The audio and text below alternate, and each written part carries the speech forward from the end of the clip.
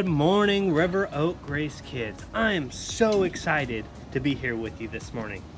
I'm very thankful that Miss Stacy and Miss Amber and the worship team have taken you along in a wonderful journey the last couple weeks. Yeah, not knowing what's going on is a little scary, and sometimes it can bring about this thing called fear. What is fear? I'm really excited to hear what you guys think fear is. Comment below and tell me what you think fear is. But now we're going to talk to some kids who have no clue who they are about what they think fear is. What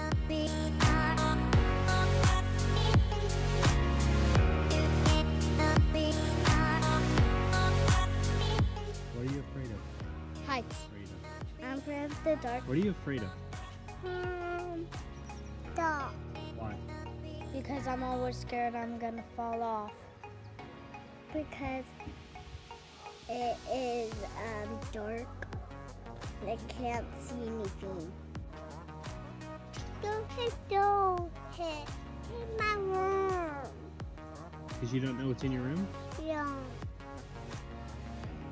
Not go on any really high rides at Disneyland or any other theme park. I turn on my night light. My light. You turn on your night light? Yeah. Fear is defined as the unpleasant emotion caused by the belief that someone or something is dangerous, likely to cause pain, or a threat. Fear is like a closed door that we always tend to open. That closed door is a door that we never want to open, but yet we always catch ourselves opening. It's the door to a dark room. A room where we don't know what's inside, we don't know who's inside, but we don't know what it's going to do with us.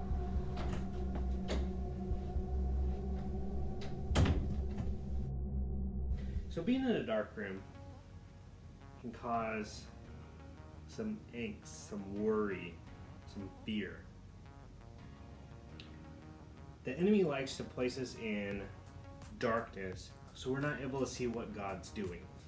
When we worry about what God's doing, when we think that God's not moving fast enough, that brings us into a type of tunnel vision. It's like we're looking through a little tiny hole when God's creating so much more all the way around us. What does God do to help us with fear? Well, God provides a shield. Back in Genesis, God provided a shield for Abram. He told him that, "Do not be afraid, for I am your shield." What does that shield mean? Well, the shield's not just a basic shield that protects against arrows and swords and what you would see on a normal soldier. No, this shield covers us from head to toe. It protects us from harmful comments. It protects us from our fears. It's an all-around shield. This shield, however, needs maintenance. This maintenance comes from you diving deep into the Bible, learning more about God, getting a better relationship with your Creator Father. This is how you learn to lighten up the darkness. How you will eventually escape the darkness is if you are constantly talking with your Father through prayer. If you're worried about something, it's okay to be worried about something. All you have to do is just talk to God about it. Talk through prayer. If you need to say a prayer about something that you're worried about, something that you're fearful about, the unknown, that's okay.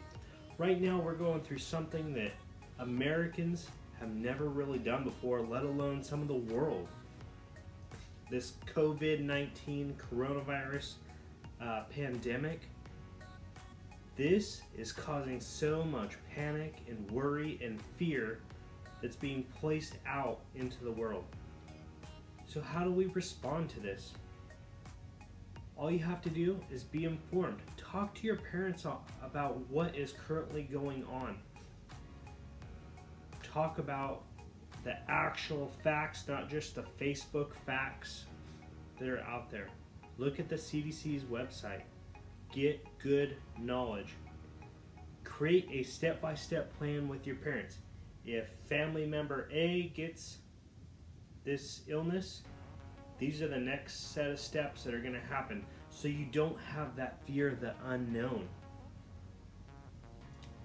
God will protect us. God is always going to protect us. He will always be there with us.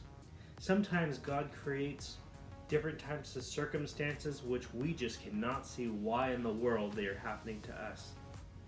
But God's plan is far greater than us, and it's far greater than our understanding. We do not have the type of minds or brains that can even come close to understand what God's plan is.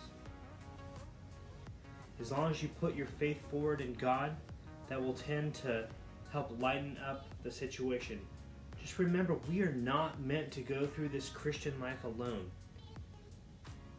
Find a close friend that you can trust in and tell them about your fear. It's okay to go through things together, because I promise if you're worried about something, there's somebody else worried about something too. They're going through the same stuff. And maybe God will use you and your experiences to help them through that. God has a plan, and we are a part of it.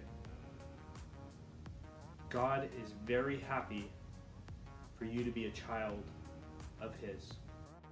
So how can we help from getting caught in the darkness and being scared of the darkness, the fear of the unknown? Well, we can say encouraging words to each other. We can constantly check up on each other. We can find a friend. We can talk to a family member about it. And we can go to prayer. One of the biggest things that's going to help you is praying with your Heavenly Father. So when these things start to happen, we're going to start seeing more light in the world and taking us out of darkness. Because when darkness is gone, that's when we can see what God's doing around us, God's bigger picture in our life. I've had an awesome time being able to teach you a little bit about fear this week and how we can allow God to just take everything from us, all our hurts, hang-ups, and worries, and just give it to Him. Once you start living in the light that God shines, darkness goes away. I'm going to be praying for you this week. I've been praying for you. I hope that you guys stay happy, healthy, have fun. Don't drive your parents too crazy. Remember, they're cooped up too.